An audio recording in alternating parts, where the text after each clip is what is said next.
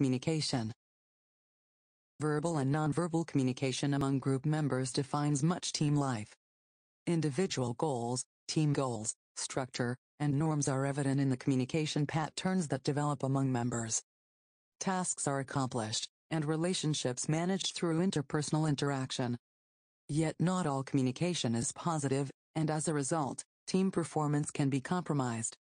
This chapter describes communication skills and patterns that lead to team success. It also identifies specific strategies members can adopt to improve their ability to communicate effectively. The chapter ends with a discussion about virtual communication, and the benefits and challenges of virtual teams. Case 5.1, The Apprentice. The TV reality show The Apprentice first aired on NBC during the winter of 2004 and quickly became the hit that it is today. At the beginning of each season, 16 contestants are divided into two teams that compete against each other for the ultimate prize of becoming the president of one of Donald Trump's companies.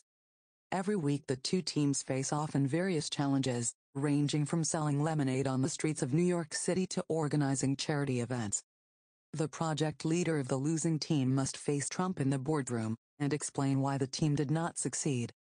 Trump then identifies a member of the team who, in his opinion, was most responsible for the loss and issues his now famous decree, "You're fired." In week 2 of the first season, the two teams, VersaCorp, all men, and Protege, all women, were given the task of designing an advertising campaign for a private jet service. Each team chose a project leader, and began to structure the task. The men made a strategic error when they decided not to conduct customer interviews. Not knowing the distinguishing characteristics or the desires of the customer proved to be fatal and led to VersaCorp's downfall. In addition, one of the more eccentric members of the team, Sam, talked excessively during planning sessions, frequently getting off topic. In one of the meetings, when he spent valuable project time lying on the floor of a conference room taking a nap, his credibility was compromised. As a result, when he later tried to interject his ideas and influence other members, he was interrupted by the project leader, Jason, and marginalized. In contrast to the men, Protege met with the customer, and eventually decided upon an advertising campaign that used sexual overtones in its print ads. However, not all the members were comfortable using that approach, as it risked offending the customer. In the process of discussing options, and making decisions, a number of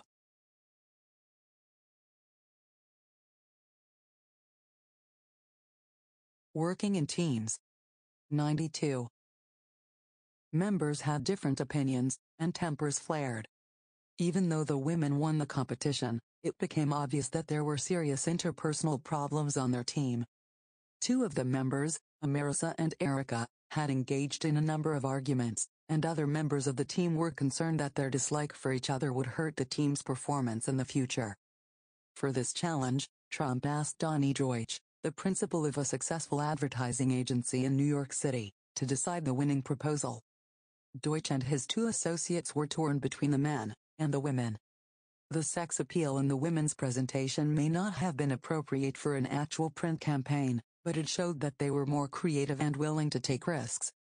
Ultimately, those qualities persuaded Deutsch to declare the women victorious.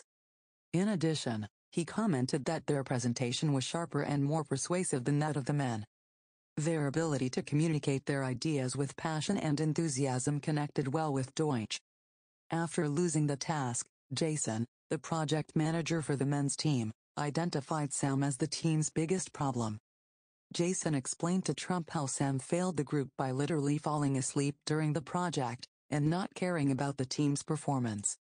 Sam told Trump that Jason was just an average leader who made many mistakes, including not meeting with the customer.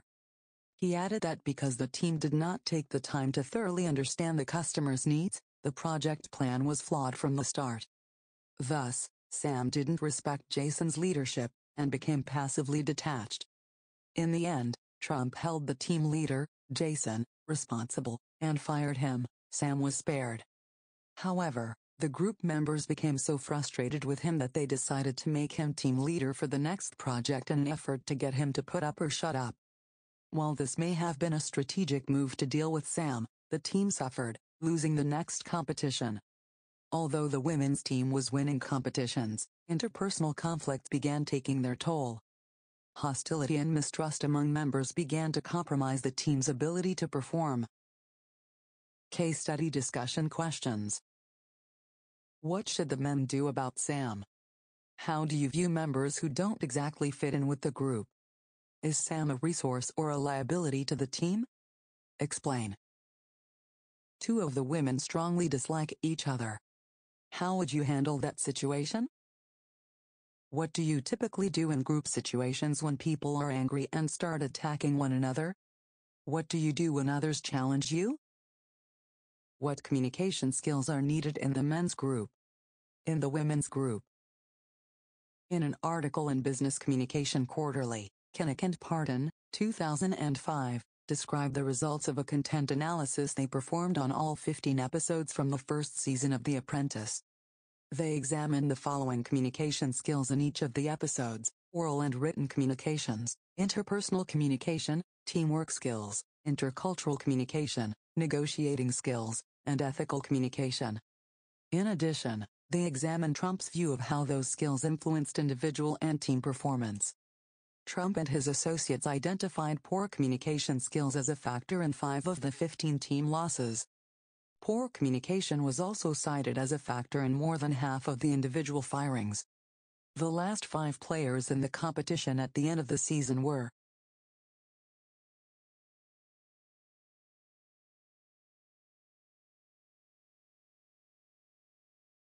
Ch5 Communication. 93. Considerably more likely to be praised for their communication skills than were the first 5 who were eliminated. Communication skills are foundational for individual, team, and organizational success, Kinnick and Parton, 2005. For example, oral communication and interpersonal skills are often cited as the most important criteria in evaluating job candidates. Interpersonal skills were mentioned more frequently than any other competency listed in classified ads for entry-level jobs in 10 major metropolitan newspapers. Not surprisingly, the U.S. Department of Labor has identified communication and interpersonal skills as core requirements for future workers. Colleges work hard to prepare individuals for professional success by helping them develop these skills through team-based learning activities and class projects, Ch5 and Lakin, 2006. And once employees are hired, organizations invest significant resources to enhance their communication skills. According to one study, 88% of U.S. companies provide communication skills training for their employees, Industry Report, 1999. The importance of communication cannot be overstated. Thus, it is important to thoroughly understand this powerful interpersonal process. Encoding and decoding messages. Communication is the exchange of thoughts, information, or ideas that results in mutual understanding between 2 or more people. The process requires at least one sender, one receiver, and a message that is transmitted within a communication medium. It begins with an idea or concept in the mind of the sender. He or she encodes the idea into meaningful symbols in the form of words, pictures, or gestures, that is language. The sender then selects a medium to transmit those symbols so the receiver can access them through one or more senses. The medium can be a face-to-face conversation, a piece of artwork hanging in an Figure 5.1. Sending and receiving messages. Sender. Encoding. Receiver. Decoding. Transmission medium. Oral, written, nonverbal, or electronic. Transmission. Response.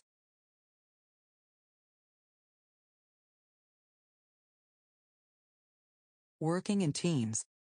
94. Art gallery, a text message, or any growing number of electronic transmission media. When the receiver receives the message, he or she must decode the symbols in order to interpret the message and understand the intent of the sender, as depicted below. Meaningful communication takes place when the receiver accurately understands the message transmitted by the sender. However, this does not always happen perfectly. A multitude of potential problems can hinder the process and block understanding. The rest of the chapter examines the many ways in which a message can become distorted or misunderstood. It also suggests ways to minimize the potential for communication missteps. Verbal communication. The use of verbal statements is one of the most common ways individuals communicate with one another.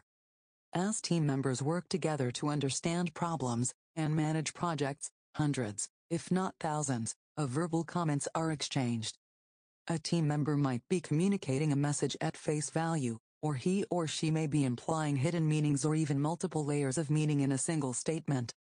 Because members do not always know the exact intent of one another's comments, there can be multiple interpretations and frequent misunderstandings. In the early stages of group development, team members have to learn the most effective way to interact with and understand that particular group. Whelan and her associates have developed a classification system called the Group Development Observation System, GDOS, as a way of categorizing and analyzing the verbal interactions that take place among group members. Whelan, Davidson, and Dillon, 2003. The GDOS classifies statements into one of 8 categories, and while statements can sometimes fit more than one category, trained observers are in agreement 85% to 95% of the time. The 8 GDOS categories are as follows. Dependency statements are those that show an inclination to conform to the dominant mood of the group, and to solicit direction from others. Counterdependency statements assert independence by resisting the current leadership and direction of the group. Fight statements directly challenge others using argumentativeness, criticism, or aggression. Flight statements are attempts to avoid work and demonstrate a lack of commitment to the group. Pairing statements are expressions of warmth, friendship, and support toward others. Counter-pairing statements demonstrate an avoidance of intimacy and interpersonal connection by keeping the discussion distant and intellectual.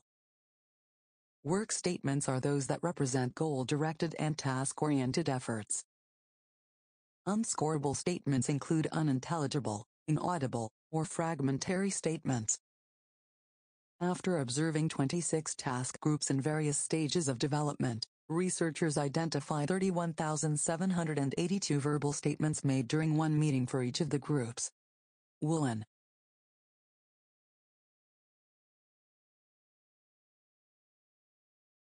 Chapter 5 Communication. 95. Davidson and Dillon, 2003, found that established groups utilize twice as many task-related statements as compared with newly formed groups.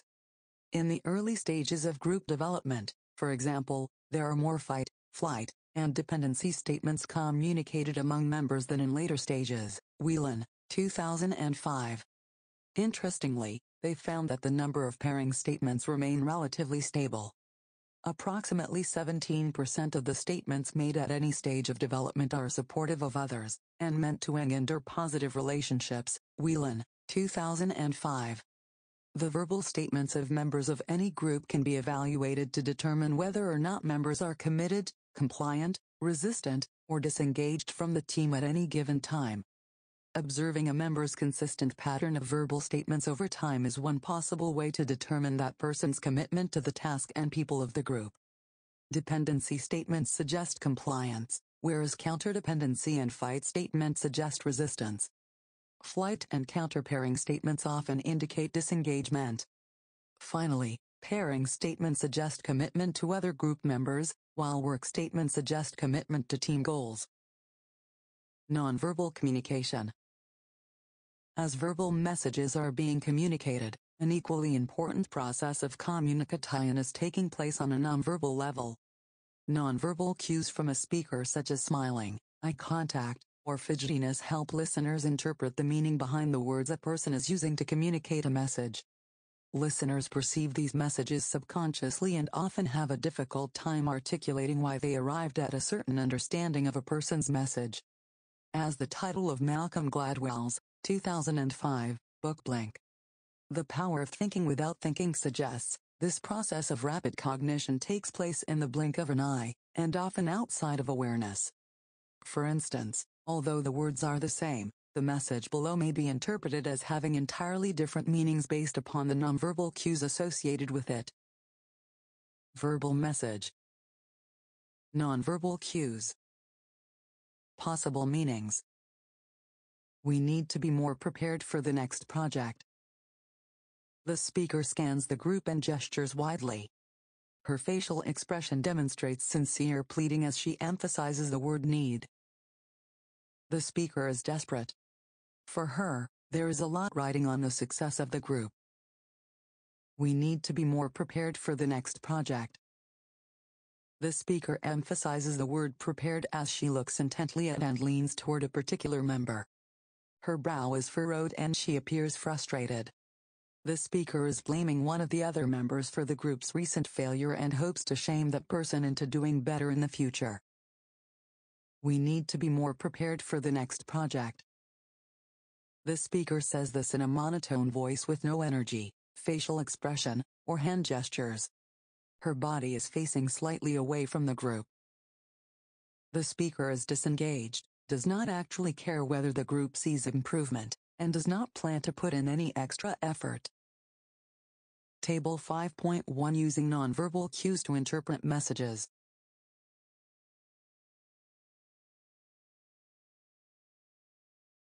Working in teams. 96.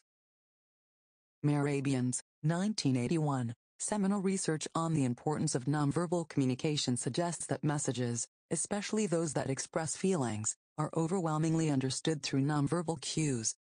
The following percentages represent the relative contributions of the verbal and nonverbal components that a listener uses to interpret a message. 7% from verbal cues, words. 38% from vocal cues, volume, pitch, rhythm, etc. 55% from facial expressions, smiling, frowning, etc., and other body movements, arms crossed, eye contact, etc. Nonverbal cues such as physical appearance, facial expressions, level of eye contact, body movements, vocal qualities, and the physical space between members all contribute to the way a message is interpreted.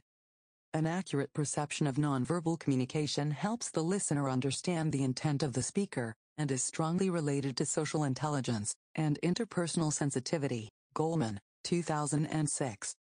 So while an individual's words can be difficult to understand, nonverbal cues are even more subject to personal interpretation as listeners use their own subjective frame of reference to interpret the nonverbal expressions of others.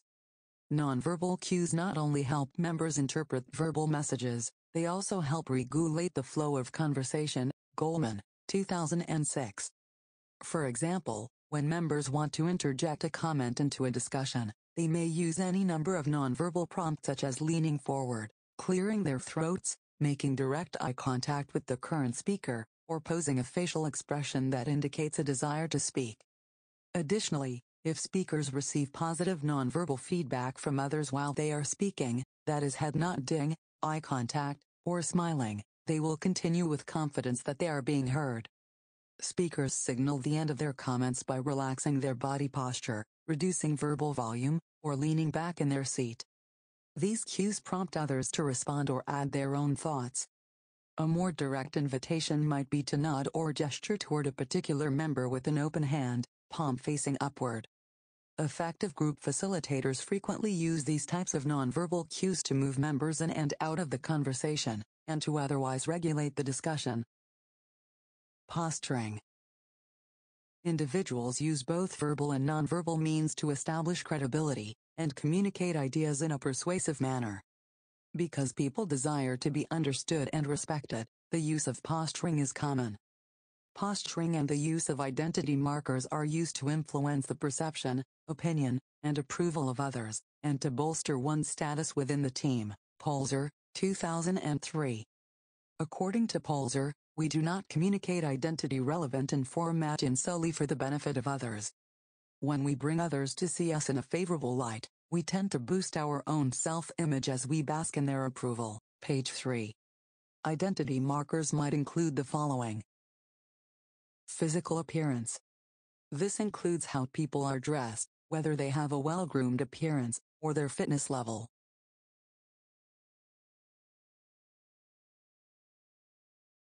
Chapter 5 Communication. 97.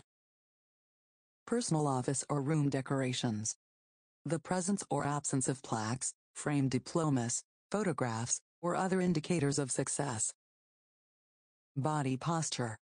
How much space a person takes up, whether their arms or legs are crossed, whether they stand up straight or slouch, the direction they are facing, strength of eye contact. Demeanor. Loud voice or soft, smiles or frowns, engaged or withdrawn, warm or cold, attentive or aloof. Explicit statements.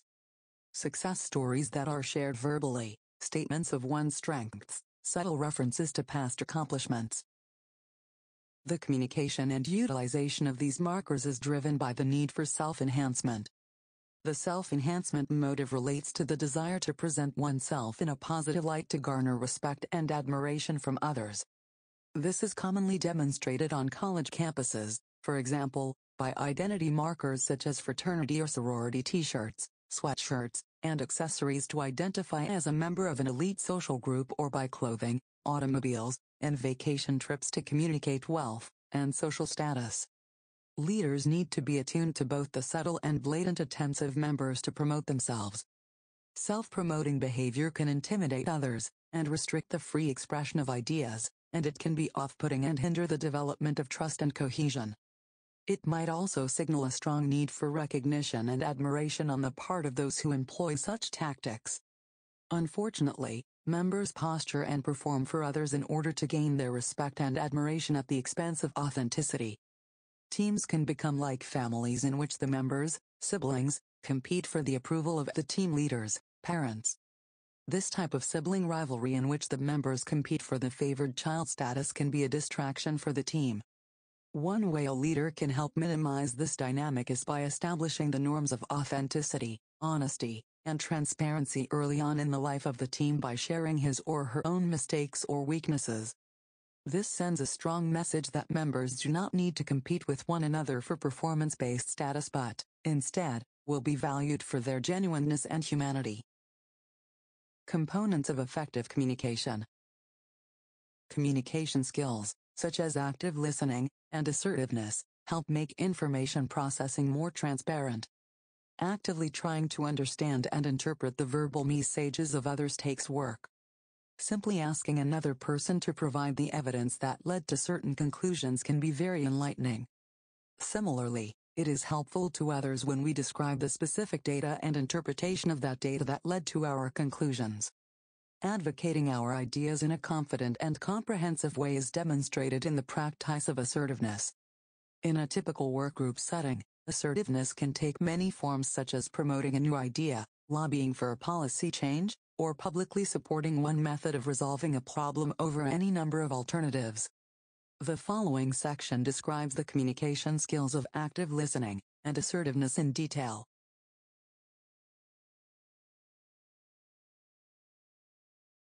Working in teams. 98. Active listening. Active listening is the key to accurately understanding what another person is saying. It requires effort and discipline. Yet group members are often preoccupied or distracted, and thus do not give 100% of their attention to one another. McKay, Davis, and Fanning, 1995.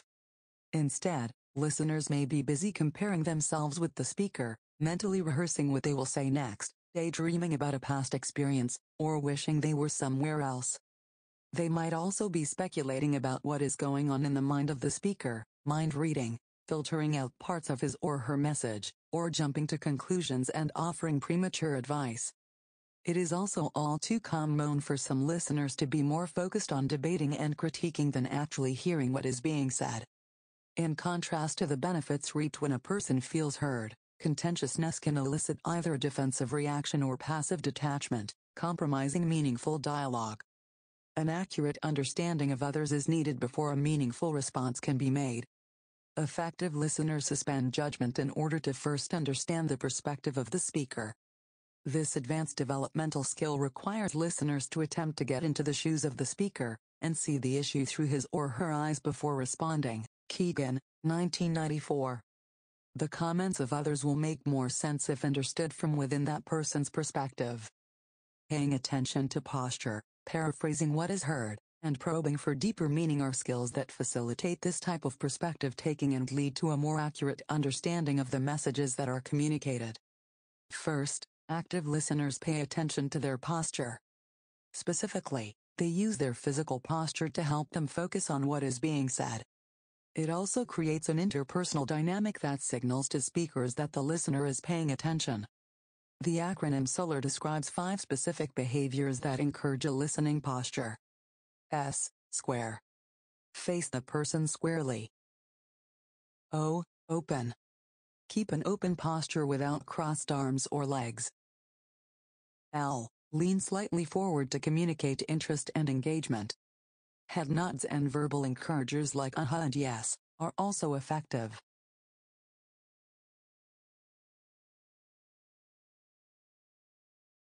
Chapter 5 Communication. 99. E. Eye contact. Maintain direct eye contact according to appropriate social norms. R. Relax. Stay relaxed. Listeners should be comfortable with silence where appropriate and allow the conversation to unfold without force. By following these guidelines, listeners will be perceived as engaged and interested in what is being said. This approach helps the speaker to feel more comfortable in sharing information. Paraphrasing is a powerful listening skill that validates others, builds trust, and invites deeper levels of disclosure. A paraphrase restates the message that was communicated in order to clarify and confirm an accurate understanding of that message. For example, in the following dialogue, Mary responds to her roommate's comments regarding the cleanliness of their room without appearing defensive or minimizing the problem. In this way, the paraphrase is an attempt to understand the roommate's concern before responding to it. Sue. I hate that our room is constantly a mess. We can't live like this. I try to keep my side of the room clean, but yours is always a mess. I want to hang out with friends here, but I can't because I don't want them to see this place. Mary: Okay, I understand that you're feeling frustrated with our room, and the way it looks, and you're even embarrassed to have friends here because you don't want them to think you're sloppy. Am I hearing you right? This paraphrase invites Sue to elaborate on her frustration because Mary has neither become defensive nor has she discounted Sue's concern. At this point, Mary is simply listening and gaining a better understanding of the issue. Thus, the paraphrase ensures an accurate understanding of the situation, maintains a peaceful interaction, and affirms Sue that she has been heard before moving to the problem-solving phase of the conversation. Probing is the third skill that facilitates active listening. In order to understand the ideas, opinions, and perspectives of others, a listener may need information beyond that which the speaker has already provided. A good question is often the catalyst to an information-rich response. Open-ended questions lead to a deeper understanding of the issues at hand because they stimulate reflective thinking and can be used to identify underlying tie-ins. Once an accurate paraphrase has been communicated, probing questions can be used to solicit more specific, useful, or otherwise relevant information. Returning to the example of the messy roommate situation, Mary's response might include some of the following probing questions. What do you consider the messiest parts of our room? When were you thinking of having friends over? What are some realistic expectations for both of us?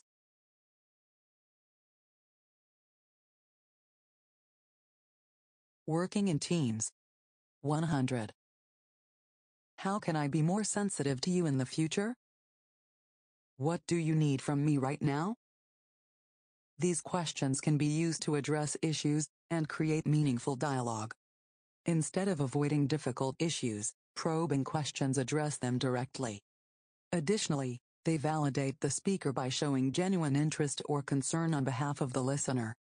Probing with open-ended questions is an excellent way to gather information about someone's priorities, beliefs, and concerns because you give the respondent complete control over the content of his or her response. The material on which the respondent chooses to focus is likely the material most pressing or important to that person. Open-ended questions often begin with the words how, what, or why. Examples may include what motivates you, or how could this process have been improved. Open-ended questions can also come in the form of an invitation for the speaker to provide more detail. For instance, one might begin with "Describe for me," or "Tell me in your own words." Hypothetical questions give insight into the state of mind of the speaker as well. These types of questions allow you to discover the nuanced thought process of your respondent and/or his or her comfort level with a given skill.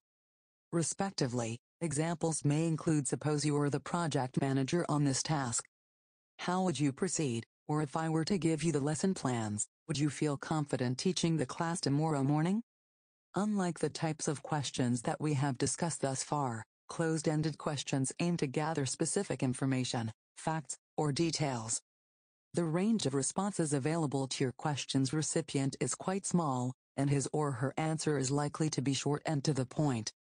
Examples of closed-ended questions include: did Kevin complete the spreadsheet for the meeting, or what is the fastest route to 6th Avenue? Finally, forced choice questions call upon the respondent to make a choice. The answer to one of these questions will demonstrate the respondent's priorities, and may guide a decision about how to move forward in a given scenario. Consider the following example: the printing company is wondering whether or not it should go ahead and ship the signs with the typo. Would you rather the signs arrive on time, or that they are printed accurately? Forced choice questions are also frequently used in a negotiation if one is trying to limit the other person's options. While the previous types of questions can all be productive within certain discussions, the following, however, are not. Leading questions, loaded questions, and multiple questions asked in rapid fire make it challenging for a recipient to respond productively. Instead, recipients are likely to feel challenged, intimidated, and confused. Leading and loaded questions often use harsh language, and make unflattering assumptions in order to embed an accusation within a question.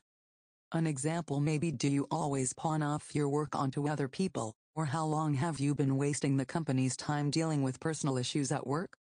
Obviously, questions like these will be perceived negatively by the recipient and have the potential to compromise trust and goodwill in the relationship. It is rarely beneficial to make enemies, so questions should not be used as weapons.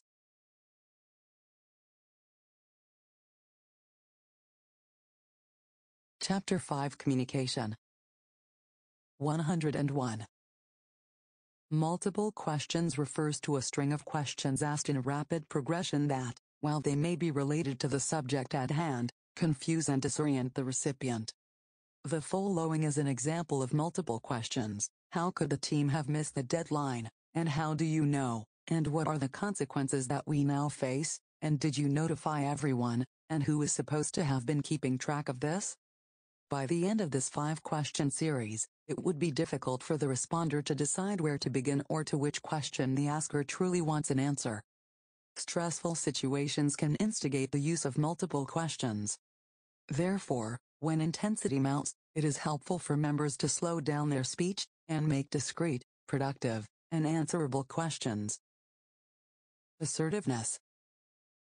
Assertiveness is the ability to express oneself directly and honestly without disrespecting or dishonoring another person. Assertive people are able to stand up for themselves and communicate their ideas firmly without bullying, patronizing, or manipulating others. Because group discussions can move quickly, teams frequently arrive at conclusions that are not well thought out or supported. Thus, it is important that members speak up either to promote other perspectives or to challenge ideas that are ill-conceived. Assertive members, therefore, are actively engaged in group discussions, and avoid the extremes of being either too passive or too aggressive. Bainey, 2004, suggests that assertiveness can best be expressed by including the following 3 components: I think, I feel, I want. The first step in this assertiveness formula is to describe one's thoughts about a particular situation. For example, a member of the team is often late for meetings, so the project leader might say something like, "I've noticed that you've been late to most of our recent meetings." Next, the leader describes his or her feelings about the situation. "It's frustrating to be interrupted when you arrive, and I never know if I should stop and bring you up to speed." Finally, the assertive person would make a respectful request: "Do you think you could make it a priority to arrive on time from here on out?" This interchange shows respect for the other person but also values one's own needs. According to the social style framework, drivers and expressives do much better at advocating their positions than do analytics or amiables. When making a point in a group setting, especially when responding to a particularly complex or important set of questions, assertive communicators pay attention to the introduction and conclusion of their comments. To start, a brief overview of their position will let others know what to expect. For example, an explanation of one's position may begin with "I'd like to discuss a few key areas where I think that the team could have been more organized." At the end of the comments, a concise summary can be given to reinforce the main ideas. Returning to the example at hand, a person might end his or her comments with "And I believe that these were the problem areas that led to the poor performance of our team." Opening and closing with clarity are useful practices that reinforce effective communication. It is often beneficial to provide specific examples or anecdotes to give texture and nuanced understanding. Some people are more likely to remember interesting statistics or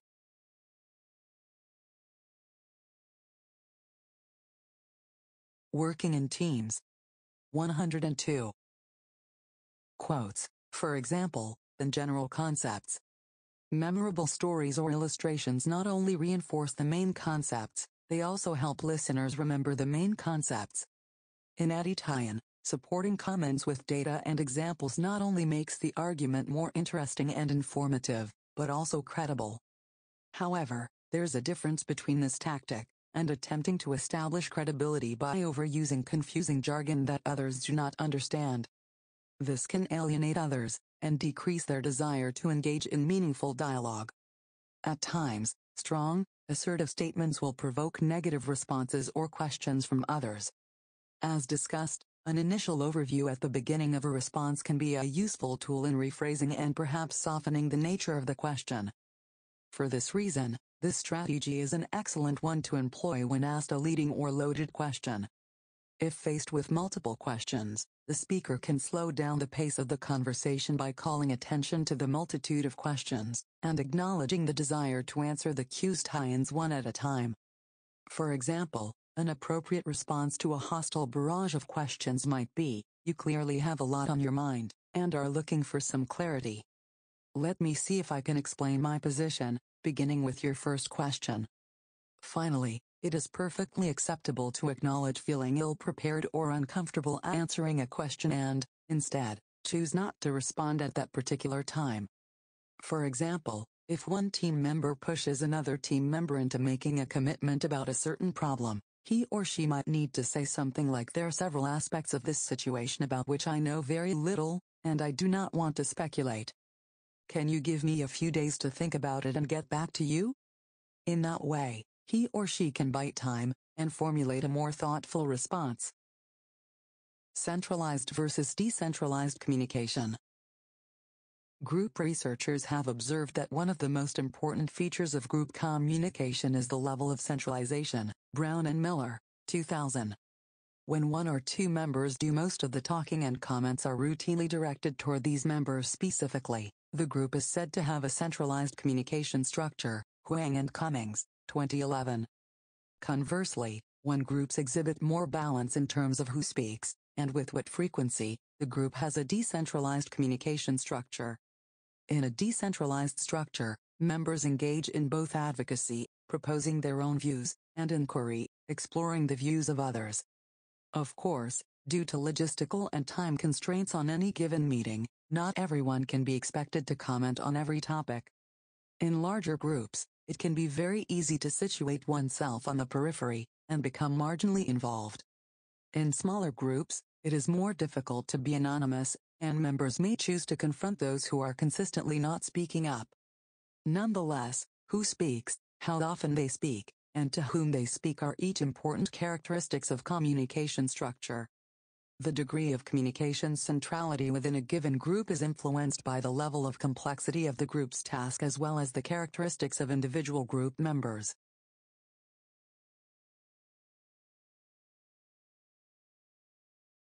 Chapter 5 Communication. 103. Groups tend to adopt a more centralized communication structure if the task is relatively simple and become more decentralized as the tasks become more complex. Brown and Miller, 2000.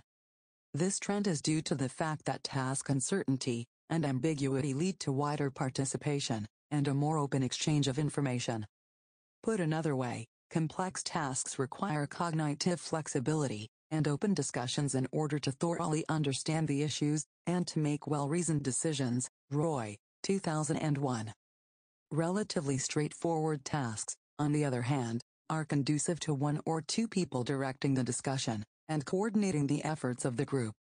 Simpler tasks benefit from the efficiency of centralized communication, allowing group discussions to be more organized, efficient, and concrete. In addition to task complexity, individual member characteristics influence the communication structure of the group. Some members speak often and with confidence, while others tend to be more hesitant. Individual member traits such as interpersonal dominance, perceived competence, and commitment to the group's task all serve to influence the degree of centrality in group communication. People with high interpersonal dominance have a strong need to be in control. Even if they are not the designated leader, they may attempt to take charge and direct the group. When members acquiesce and allow plans and meetings to be controlled by their dominant teammates, the communication becomes centralized. But sometimes members resist. When faced with dominant members, some group members form alliances or subgroups in order to create a balance of power and, thus, ensure a decentralized communication pattern where everyone's voice is heard. During the forming stage of group development, members assess one another's knowledge, skills, and competencies. This is done partly to see how they might compare with their new teammates, but it is also done with the intent of taking inventory of the group's resources. Those who are perceived as competent and who possess important abilities are allotted greater amounts of influence over the decisions, direction, and dynamics of the group. However, the criteria used in this assessment are not always related to the task at hand. Sometimes members are given status based upon characteristics such as gender, physical attractiveness, education level, or professional success. For example, when medical doctors are given too much status while nurses or other healthcare professionals are marginalized, patient safety is compromised. Lingard and others 2004. As a result, the healthcare industry has gone to great lengths to improve the quality of communication on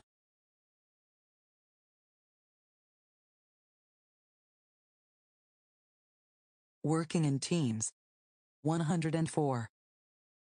Healthcare teams, Brock, Aburish, Chu, Hammer, Wilson, Vorvik, Blondin, Schad, Leiner, and Zierler, 2013. Once a member is perceived to have high levels of competence, regardless of the reasoning behind this perception, and is granted status in the group, members will naturally direct their questions and comments to him or her. Members who perceive themselves as having competence are also more likely to speak up in discussions. Interestingly, there is a slight tendency for men to overestimate their knowledge and abilities. Lemma, 2006, possibly explaining why men tend to be more frequent contributors in mixed-gender groups. Dindia and Canary, 2006, Kralak and Sorensen, 2006. Commitment to the group's tasks and goals will also affect the level of member engagement. Highly motivated members will tend to be more active and contribute more frequently to discussions.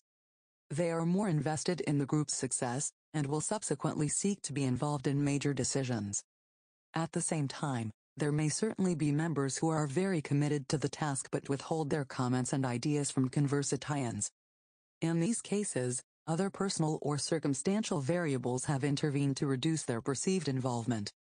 In order to establish balanced communication within the team, leaders have to figure out the reasons for poor participation and help low talkers become more active. As group members interact, each establishes his or her place in the group relative to other members. A systems view of groups suggests that individual communication styles will depend upon the particular group composition within which members find themselves. For example, a dominant member might take over if there are no other dominant members in the group.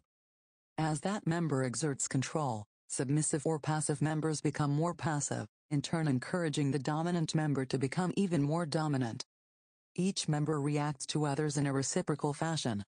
If there are a number of dominant members in a group, control and management of the group may be shared.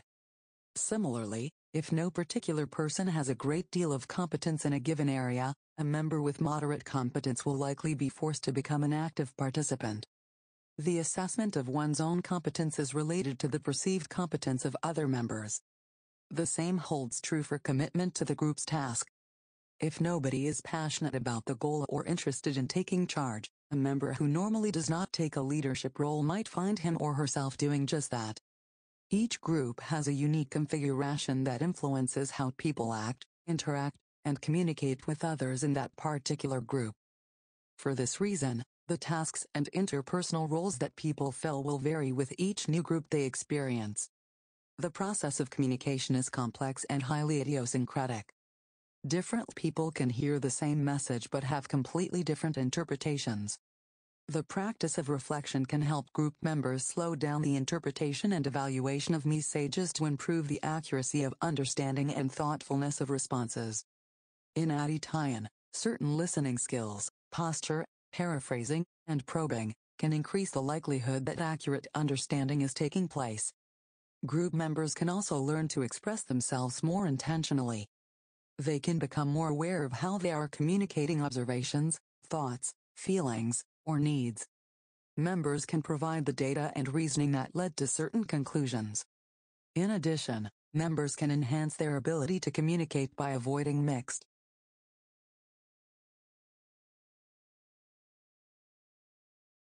Chapter 5 Communication 105 Messages and becoming more assertive. Assertiveness is a form of communication that respects the opinions of others while directly stating one's own thoughts and perspectives. Effective communication requires members to suspend their assumptions and judgments of others in order to stay open to new ideas. Members can learn to minimize their reactivity even when dialogue becomes spirited or difficult. In the most effective groups, members feel comfortable to freely express their views and engage in a balanced level of participation. When this happens, communication contributes to the effectiveness and efficiency of group processing and team success. Virtual communication.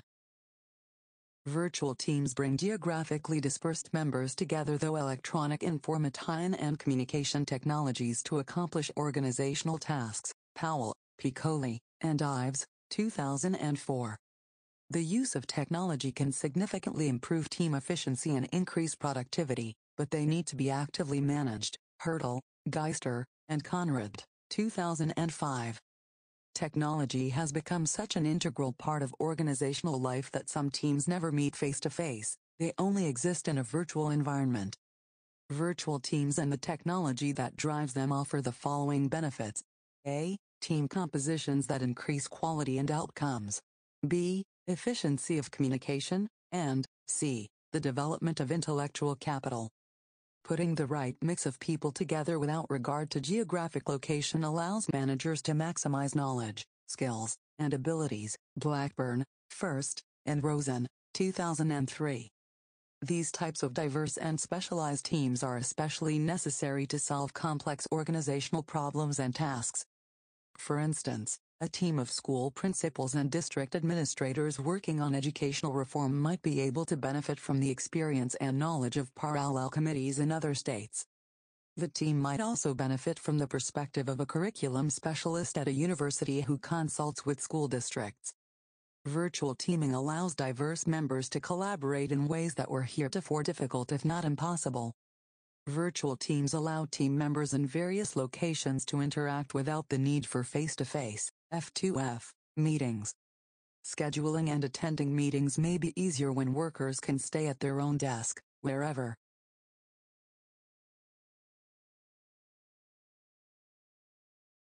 Working in teams. 106. That may be, and participate in virtual meetings instead of flying in from various places around the world to meet in a central location. Since physical spaces, and other arrangements such as travel and accommodations are not necessary, organizations can save both time and money. While virtual meetings may not be as efficient as F2F meetings, Levinson and Cohen, 2003, the financial and logistical benefits are attractive. Without the benefit of nonverbal clues, group communication can be ambiguous and cohesion can be difficult to build. These obstacles, however, can be overcome by effective leadership. Improved knowledge sharing. When geographical obstacles are removed, teams have access to subject matter experts from all over the globe. But those experts might live in different time zones, and have technological limitations that prevent them from engaging in virtual meetings. Knowledge management systems assist members in capturing, storing, and cataloging what they know so that others can access that knowledge and experience. Knowledge sharing links team members together through a virtual repository of expertise. For example, Procter & Gamble, P&G, has an electronic network that links 900 factories and 17 product development centers in 73 countries. In the past, it was difficult to know what new products were being developed in different locations, centers, and departments around the world. To address this issue, P&G purchased collaborative knowledge-sharing software that permits product developers to search a database of 200,000 existing product designs to see if a similar design or process already exists in another part of the company. As a result, the time it takes to develop new product has been reduced by 50%, NT, 2001. Buckman Labs, a chemical manufacturing company, has effectively pooled the expertise of 1,400 employees in over 19 nations through an electronic knowledge base, Buckman, 2004. For example, when one of its customers has an outbreak of a bacterial contaminant that threatens production in a paper mill in Brazil, the local Buckman engineer in that part of the world can access the company knowledge base for possible solutions based upon the knowledge and experiences of engineers at other locations. In this way, problems can be solved more quickly and effectively than when field offices operate independently from one another. This type of quality customer service earned Buckman Labs the 2005 Make Award, Most Admired Knowledge Enterprise, from a panel of leading knowledge management experts. Inherent problems. Virtual teams are not without their problems. They tend to be abstract and ambiguous, and, by their nature, are challenging to manage. Davis, 2004, found that problems within virtual teams take longer to identify, and solutions longer to implement. The distance inherent in virtual teams may serve to a. Amplify dysfunction, b. Dilute leadership, and c. Weaken human relations and team processes. Virtual teams can be especially difficult to manage in terms of goal definition, task distribution, coordination, and member motivation. Teamwork requires interdependence.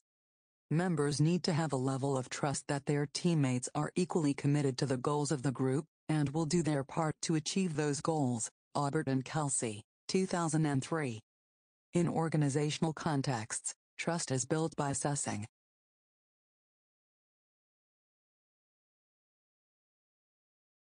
Chapter 5 Communication.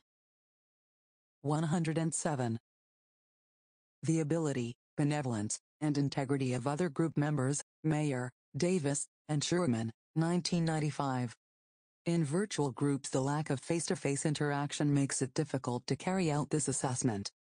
Therefore, virtual teams struggle to gain a level of trust that maximizes group potential.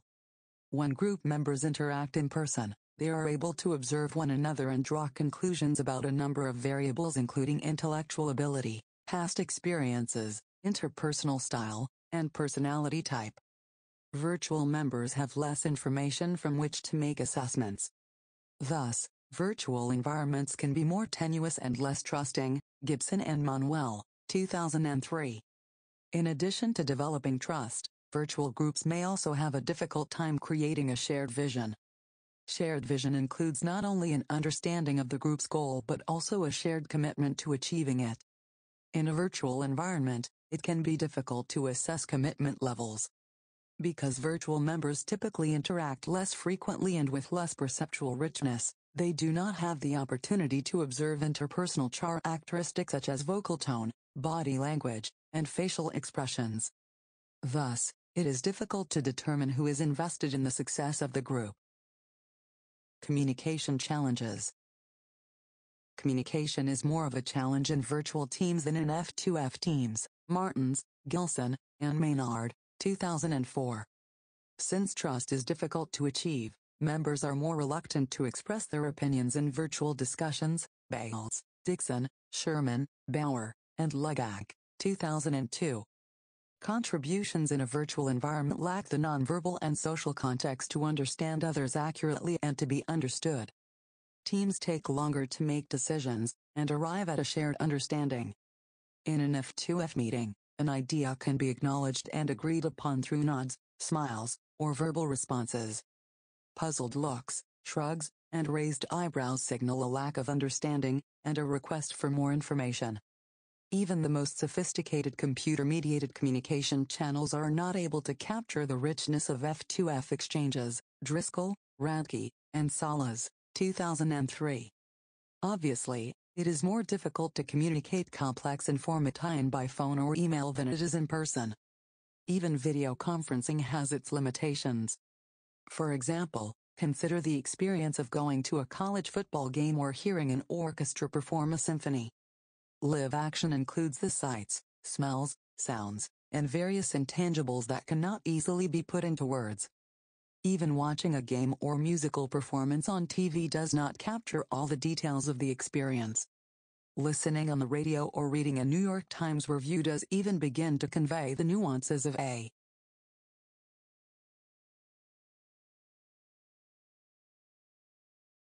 working in teams. 108. Live performance. Likewise, virtual environments are limited in capturing all the detail and feel of F2F meetings. Virtual teams, by nature, tend to be more diverse than F2F teams since they often span multiple geographic locations. Greater geographical distances can translate into differences in regional, national, and organizational cultures. Diversity introduces the potential for increased creativity and problem solving, but it also creates a context for miscommunication and misunderstanding. Therefore, in addition to the challenges noted above, virtual teams also have to contend with the lack of a common set of assumptions and social norms that facilitate effective communication. Hines and Weisband, 2003. Members may not even be communicating in their native language. Yet even with a common language, different words and phrases have different meanings from culture to culture. It is easy to see that the potential for miscommunication and misunderstanding is great. Leadership in action.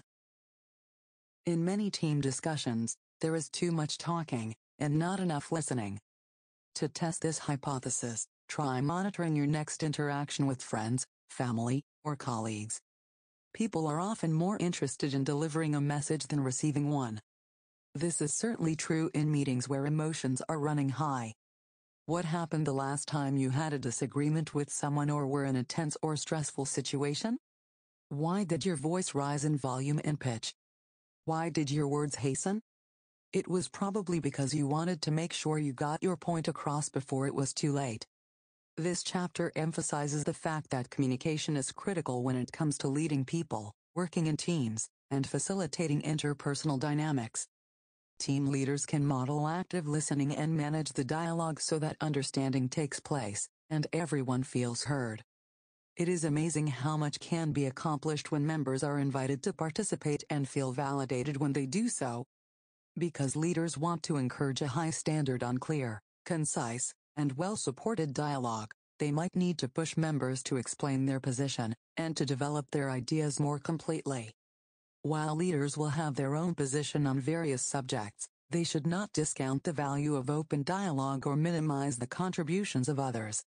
Effective communication involves members verbalizing their ideas clearly and listening carefully to the ideas of others in order to create a fertile environment for understanding, exploration, and innovation.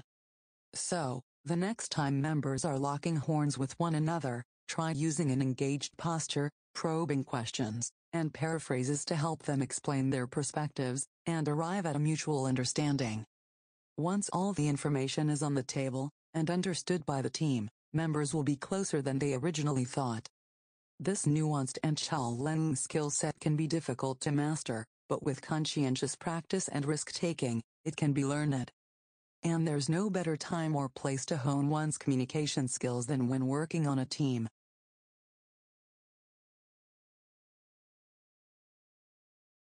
Chapter 5 Communication. 109. Key terms. Self-enhancement 97, solar 98. Advocacy 102, inquiry 102. Discussion questions. 1. Name and describe the 8 GDOS categories of verbal communication. Give an example of each. 2. Compare and contrast verbal versus nonverbal communication. 3. What impact does nonverbal communication have on a conversation? What are some examples of nonverbal cues? 4. Name and describe the SOLAR acronym.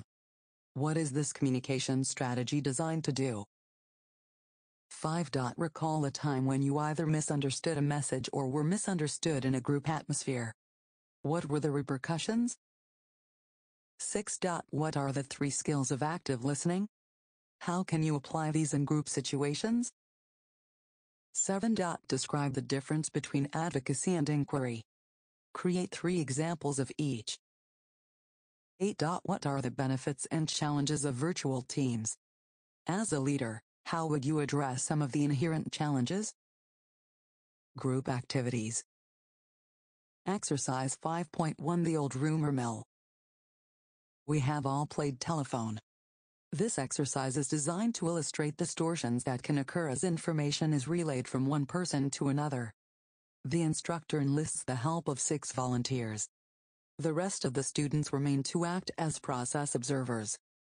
5 of the 6 volunteers are asked to leave the classroom so they can't hear the class discussion. 1 remains in the room with the instructor and the observers.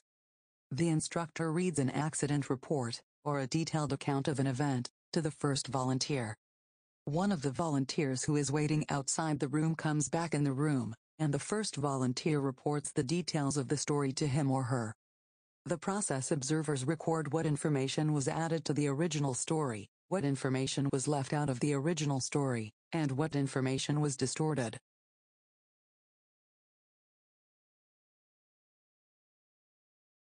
Working in teams. 110. A third volunteer returns to the classroom, and the second repeats the story that was reported from the first volunteer. Again, the process observers write down what was added, deleted, or distorted. The process is repeated until all the volunteers are back in the room.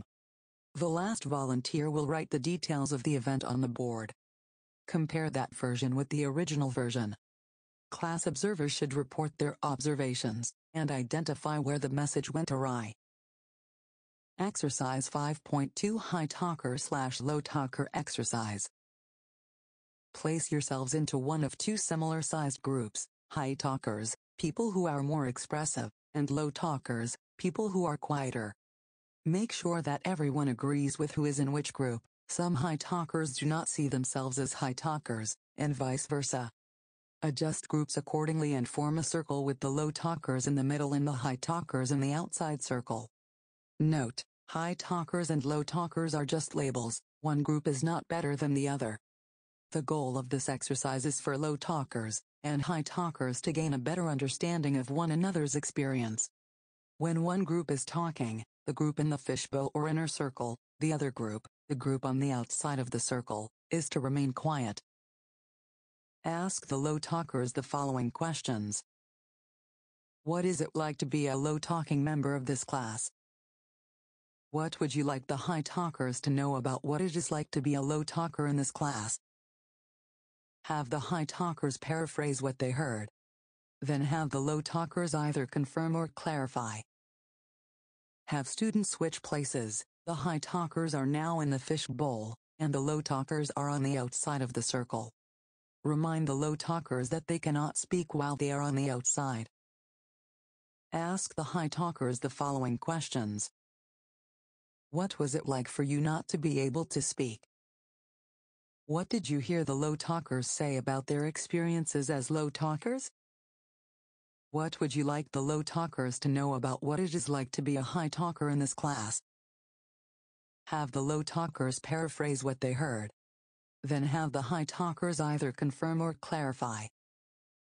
After everyone has returned to his or her original seat, discuss what you learned from this experience.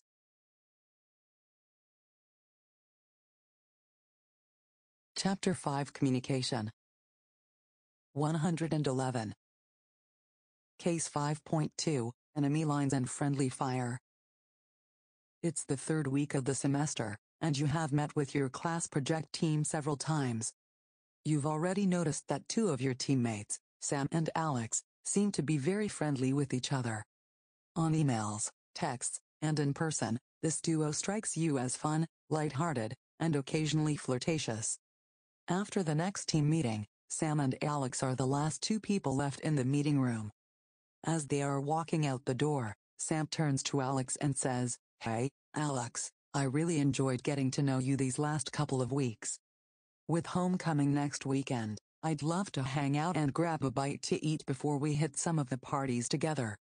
After an awkward silence, Alex turns to Sam and says, "Gosh, Sam. That's so sweet. I'm not sure if my roommate has anything planned for us, but let me check and see. I'll shoot you an email." The email from Alex never comes. Sam doesn't know what to think, but feels angry and hurt that Alex didn't follow through.